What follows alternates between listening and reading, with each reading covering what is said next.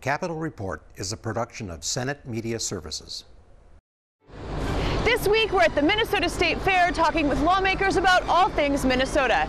The best staycation, the next Minnesota State something, and why it's important for people to talk with their lawmakers about what's going on. Stay tuned for this week's Capitol Report.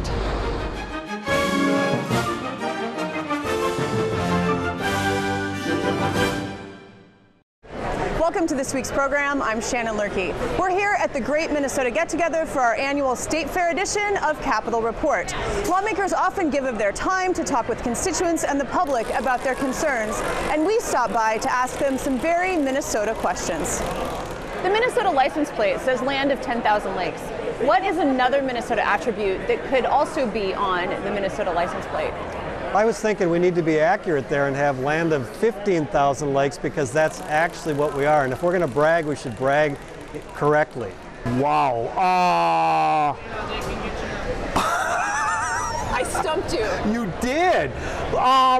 Okay, our clean lakes are,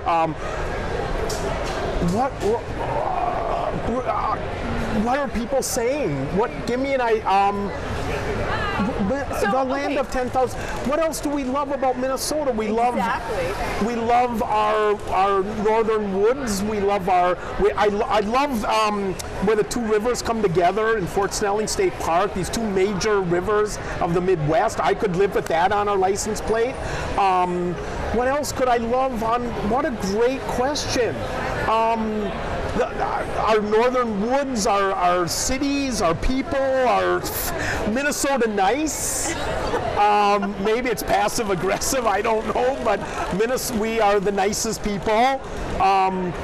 Land of 10,000 lakes, I never really thought about how perfect maybe that is of a model. Because it's truly the most important resource we have as a species is clean water, because we need it to live, and so let's keep our water nice. And there's that reminder every day on our license plates, clean lakes is important.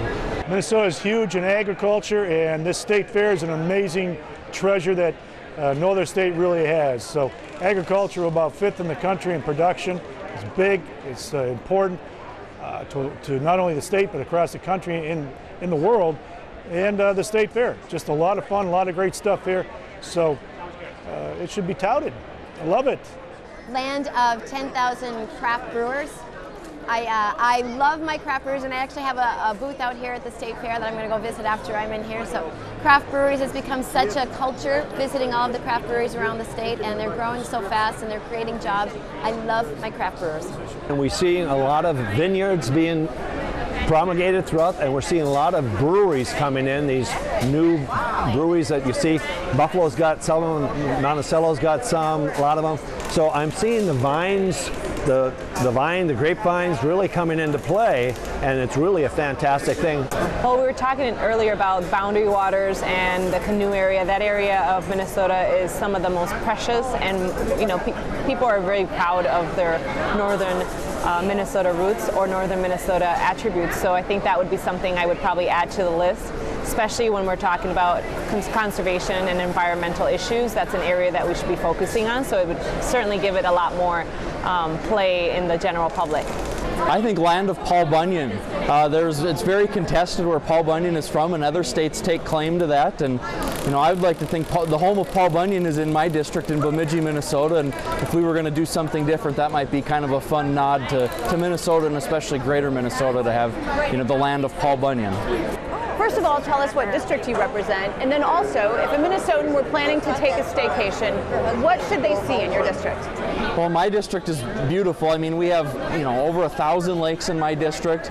There's phenomenal restaurants and pubs and things to go to and see, but we're very rich in outdoors there and outdoor activities. We have hundreds of miles of bike trails and snowmobile trails, so there's a lot of things we can do. There isn't specifically one thing to go see. There's a lot of things to go see, and that's why I think my district is a great area for tourism. But if you are going to see one thing in my district, the big statue of Paul Bunyan, the home of Paul Bunyan in Bemidji. It's kind of a fun must-see thing if you're in northern Minnesota. Well, Edina's been changing. It started as the village of Edina, which is part of the city that I represent and live in, but I also have Bloomington, which is part of the west of Bloomington area, and I have Minnetonka and Eden Prairie in my district. So, of course, the first thing that comes to mind is the Mall of America in Bloomington. It's just outside of my district, but part of the city that I represent. We also have the first, that's the largest mall in the entire country, but we also have the first indoor mall in the entire country in Edina. That's the Southdale Mall.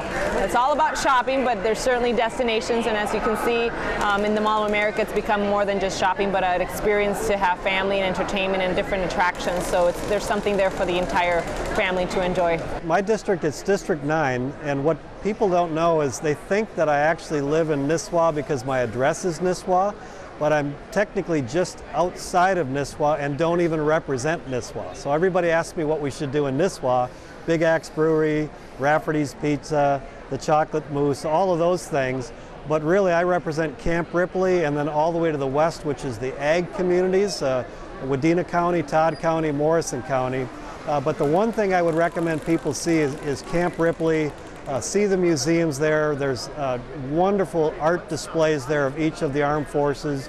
With the cemetery there, it's more sobering, but it's something that I think is a must-see in Minnesota. My district is Forest Lake and Stillwater, all along the St. Croix Valley, and I live actually all the way down in St. Mary's Point. I think that, and they're two different big cities. Forest Lake is different than Stillwater, but I think a staycation in downtown Stillwater, and a lot of people do that. One, there's craft breweries there, but also Stillwater is the birthplace of Minnesota, so there's so much history there with all the lumber barons that started there in Stillwater, and all of the mansions that now are bed and breakfast. That's a great tour. Unbelievable restaurants, really nice shopping, but then the history in downtown Stillwater is really amazing. And we actually have like three new hotels too, brand new hotels. So it's a great staycation. Actually, my daughter lives like 3 miles from downtown. She even did a staycation last month. So come to Stillwater and to Forest Lake. They're just different. Yeah, they are different. But I've gone to Stillwater for like weekends too. It's a great place. So fun. Well, I think the must-see in Wright County is coming to the Wright County Fair, which is in Howard Lake. It's growing each year. We see more and more people coming, more and more opportunities. We're seeing different varieties of animals showing up, from the different kinds of beef cattle to the different kinds of goats to llamas to different varieties of where these kids are getting their ideas. But what I see too is that the FFA in high school, there for about 10 years, we didn't have FFA instructors at the different schools. All of a sudden, we're starting to see, we're getting people from Wisconsin, Iowa, coming on as instructors for the FFA, and we're seeing the broadening expansion of new issues, new ideas, such as the horticulture, water culture, raising fish. It's a new opportunity that goes. So I think the Howard Lake County Fair, I love the fair, I love this fair. I represent District 38, which is northeast suburbs. I live in Lionel Lakes, and it includes Lionel Lakes, White Bear Lake, White Bear Township, parts of Blaine, Centerville, Delwood, Hugo, and Lexington, and North Oaks. So we have a lot of cities in the district. I have part agriculture, part suburban, but one of the things that I think is impressive or pretty amazing for the district, not only is it part ag and part suburban, but we have about 12, 13 lakes and ponds in the district, including the famous White Bear Lake. Yeah, you do have some nice lakes. And the biking in your district is really good. Yeah, they're finishing a trail around White Bear Lake. There's some citizen groups that have been working hard on that. I got my bike out finally for the first time about a week ago, which was nice. Finally took the time to do it. So hopefully I'll burn off a few pounds before I have to put it away again. Eden Prairie in Minnetonka has the most impressive parklands for a suburb, I think, in maybe the world. But honestly, the parks and the trails of Eden Prairie, Minnetonka, both city councils and mayors have done an incredible job. And I also think there's a spot in Eden Prairie that has a view of across the river, across the Minnesota River, and you can see off in the distance 10 water towers for different little cities. And a couple years ago, my wife and I went and watched the fireworks on the 4th, and it was so cool because you could see all these different, they weren't up close like booms, but you could see off in the distance all these different cities and their fireworks. And I think Eden Prairie, we're just lucky. We've got a regional airport, we've got a shopping mall. I mean, it's a nice community, and so is Minnetonka. I love it. Minnesota has a state muffin, a state drink, a state sport, a state flower. What's another Minnesota something that should be the next Minnesota something? We need a state fossil. I got this one. A state fossil. Just come on. We should have a state fossil. And what should that fossil be? I think the trilobite. The trilobite. Is that how you? The trilobite. I think that's what it's called. The trilobite. Or trilobite. Anyways, the state fossil would be great. I would leave it up to the geologists to figure out what is unique to Minnesota. But I think that'd be a nice thing for kids to see, because right now all the state things are like living things maybe, and in institutions, but that there have been species living here for millions of years. Nice little reminder to people. I hope this isn't too unpolitic, but whiskey. We got everything else. Whiskey. We can do distilling in the state now, and there's several distillers. I know there's one in northeast Minneapolis. There's one in west Minnesota. I'm sure I'm missing someone. There's another one in Roseville area. They've been trying to get some licensing changes. But whiskey, why not whiskey? We have beer and everything else. Might as well have a whiskey. So the University of Minnesota makes a sweet corn ice cream. And I'm just saying that if the University of Minnesota made it and we don't have an ice cream, maybe it's sweet corn ice cream. Have you tried it? I haven't tried it, but it's going to be at a football game that I'm going to go to sometime this year up in the University of Minnesota. I'm going to try it, but I know the new president of the U said this is awesome. So wow. I said maybe we make a Minnesota ice cream. Well, it's very funny that you asked, Shannon, because I actually had a bill my second year in the legislature to make the state color. We don't have a state color right now, and I wanted the state color to be purple. And so we sort of resurrected it after Prince died, and I'm still pushing for that. Some people say it's frivolous, but we have a lot of downtime. And I think the state color should be purple. We've got the Vikings, we've got Prince, Alzheimer's is something that I'm fighting for. So, well, to stick with my theme, maybe we should have a state statue. Now, once again, we could use Paul Bunyan. So, Paul Bunyan and Babe the Blue Ox up there, right next to the lake. Exactly, and that could be our official one right there in Bemidji.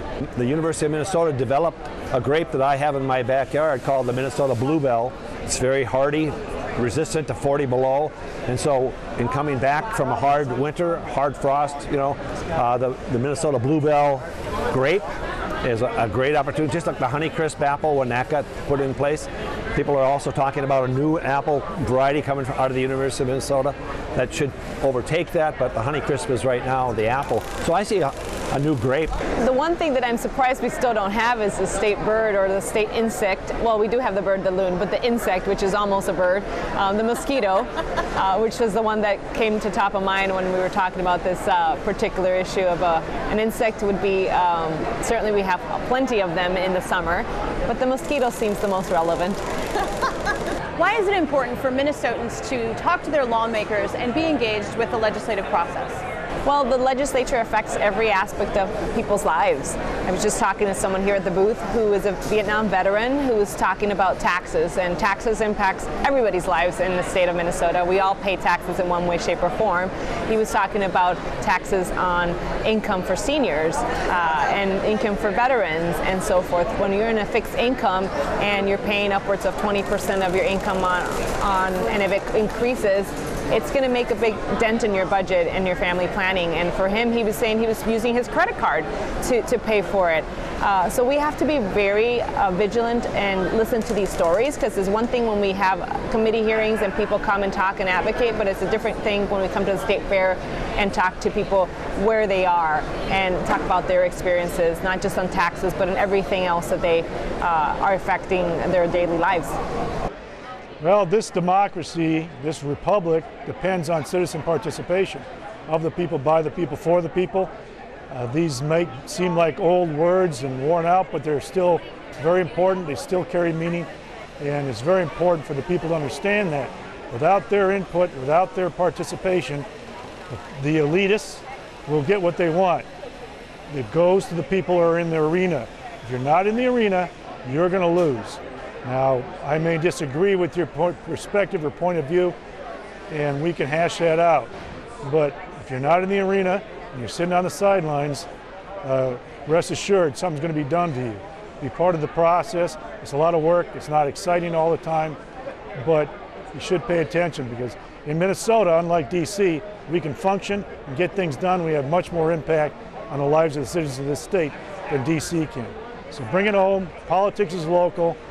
From the city council, the county, the state legislature, we have much more impact on people's lives than they can in DC. So pay attention to local. That's where it all starts, and that's where it's most important. And this is something that I tell my kids all the time too, because they're all wrapped up in the Kardashians or where Taylor Swift is.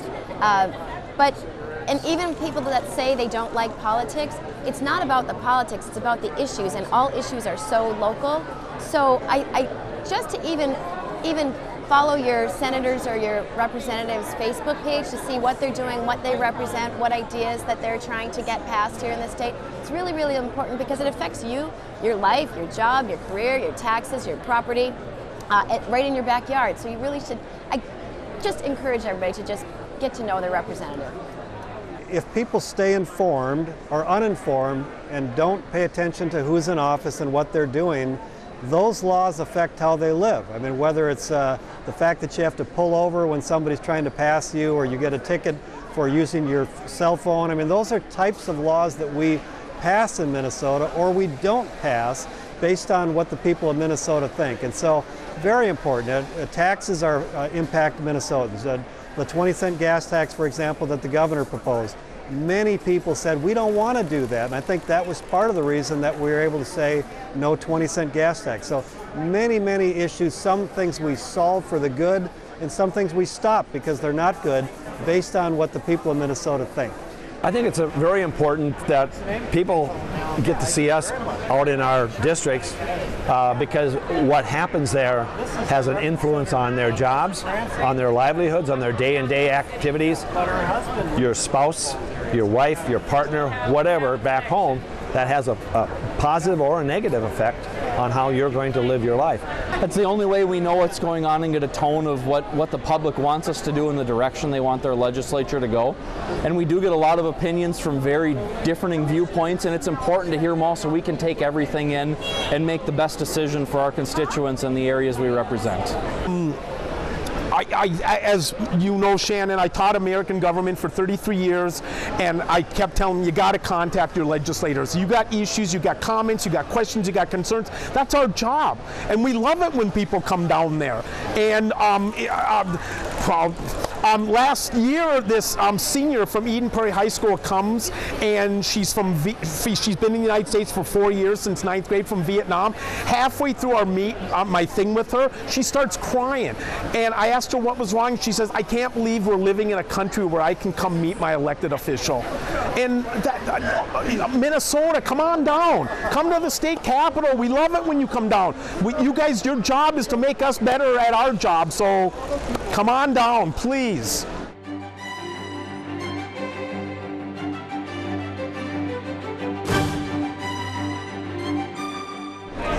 Pease of the Minnesota Historical Society offers further insight on one of our capital's beautiful features in our occasional series, The People's House.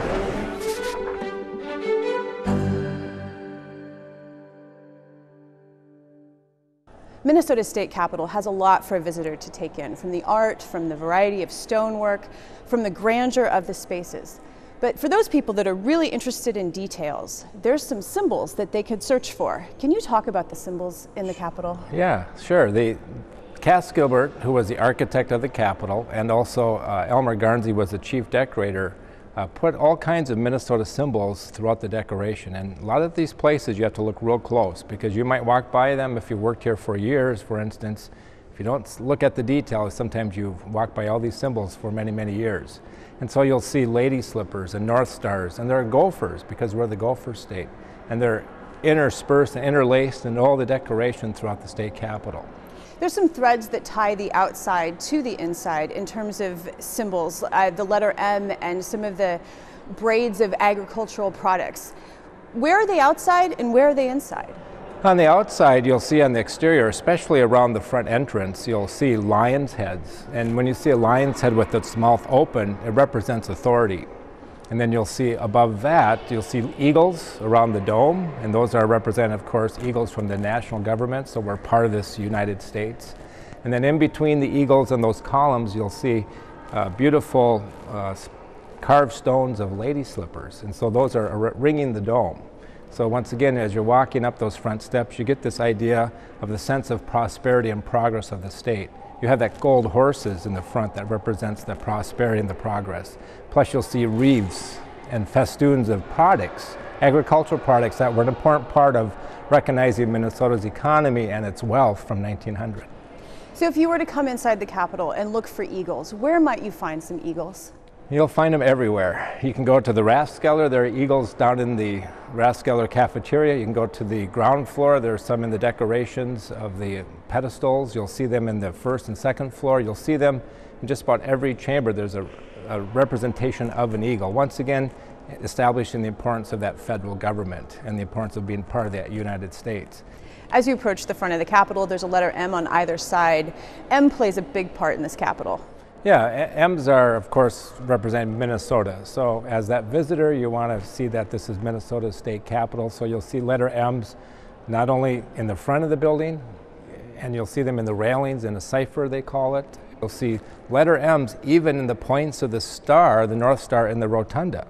And you'll see M's all throughout the decorations in the ceilings, the stencil work and so forth in the House chamber. And once again, what Cass Gilbert and Elmer Garnsey are establishing is this is Minnesota's state capital. So you always want to remind people Minnesota has all these things that you can learn about or be a part or have that culture and that industry and that agriculture to understand us as a state in 1900.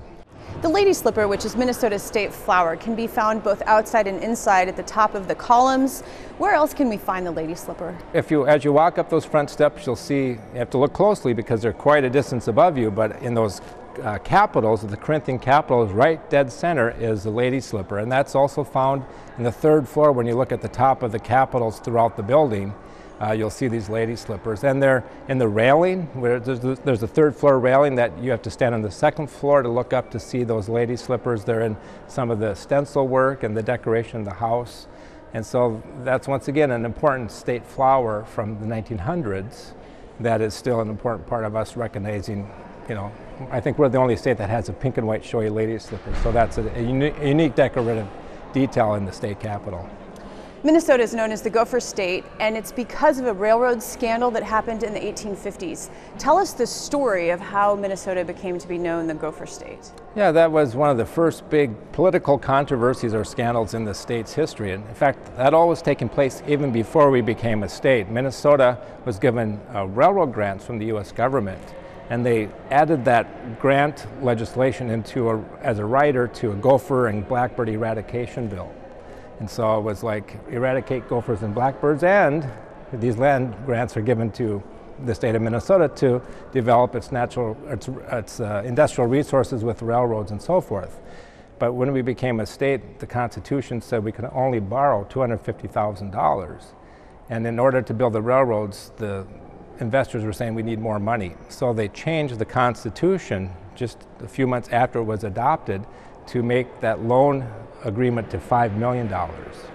And so what happened is they gave grants and money to all these different railroad agencies, and then there was a huge economic depression, sucked out all the investments out of Minnesota, and so for that $5 million, there wasn't 1 mile of railroad built. So that was a political scandal. So there was a St. Paul druggist or cartoonist who drew up a cartoon showing the railroad men dressed as gophers trying to influence the people, and they were pulling a car full of legislators to the end of a railroad track that went to the Slough of Despond, which is a Pilgrim's Progress reference.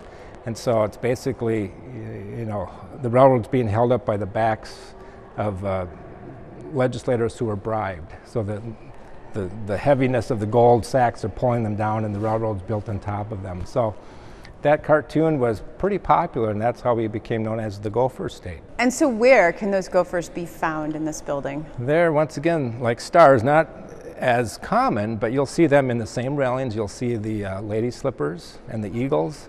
You'll see them carved in the house retiring room, which is not available to the public, unfortunately, but there's two little gophers sitting on their hind legs there. Those are the same things you'll see in the railings. They're also found in the gates. Those were added in the 1970s outside the chambers, and so you'll see them on their hind legs at the top of the gates. And so that's kind of a fun way of bringing in, you know, what Minnesota was recognized for even in 1900 was the Gopher State and the North Star State. Well, let's talk about the North Star, because at the very top of the dome, it's adorned with zodiac symbols. Do those carry any special significance? Yeah, they're representing more of the stars, the constellations. So the idea that Gilbert was trying to create was, as you're standing in the first floor of the rotunda, where there's a large North Star emblazoned in marble, but also in brass and glass, if you look up, you'll see, you know, these signs of the zodiac, which would be the stars above. And then some people say that large chandelier could be seen as a North Star as well, because that's a guiding light. And that was the idea that Henry Sibley wanted when he came up with that model for the brand new state of Minnesota in 1858, is we're the northernmost state at that time, and plus a North Star is a light that people can follow. And so the idea is follow our lead as a new state.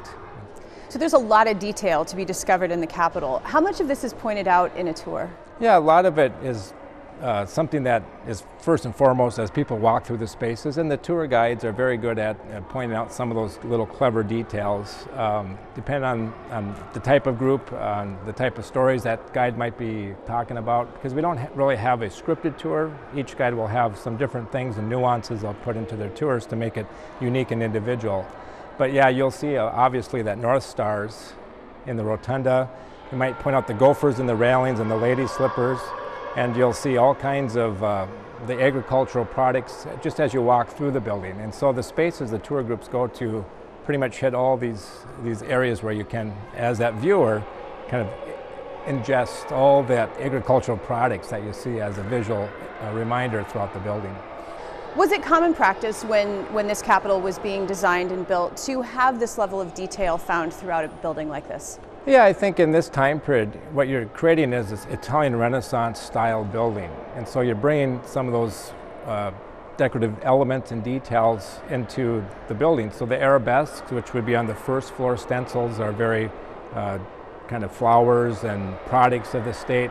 And if you went to Italy, it might be a different type of decor there, because they're, you know, promoting what they have to offer, whereas Cass Gilbert and Elmer Garnsey made the decorations here very Minnesota focused. So you're going to see corn more than you would, say, apples or grapes in some other, you know, location in other parts of the United States or Europe. And so that's what makes the building really neat to look at. Is it's a Italian Renaissance inspired building, but it has to represent Minnesota's values and its history and its economy at the same time.